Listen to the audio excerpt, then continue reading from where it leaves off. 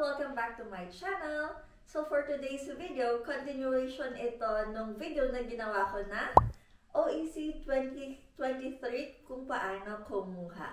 So meron mga nag-comment doon na nakalimutan na nila yung email address na ginamit nila or yung password na ginamit nila sa pag-login. So sa video na ito, ipapakita ko sa inyo kung paano ma-recover ang email address at ang password.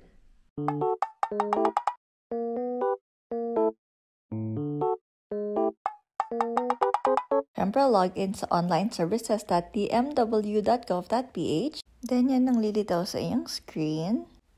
Click lang ang Let's Go. So, kunwari nakalimutan natin yung email address. So, i-click lang natin ang Account Recovery. Ayan ang lalabas sa iyong screen. Click lang ang Forgot Email. Then, enter lang ang iyong first name, middle name, and last name. Once na-enter mo na, click lang ang Next. Then, ayan na yung lalabas sa screen, yung name mo and yung email address na ginamit mo sa pag-login. Paano naman kung ang password ang nakalimutan? I-click lang ang Let's Go. Then, click lang ang Account Recovery. Enter lang ang iyong email address. Then, click Next.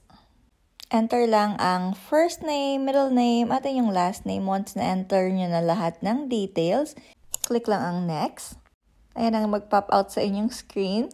Click lang ang Yes, and makaka-receive kayo ng email. I suggest if na-recover nyo na ang iyong email address, so isulat nyo siya sa isang paper or i-save sa phone para next time na kakailanganin is ready na kayo ulit.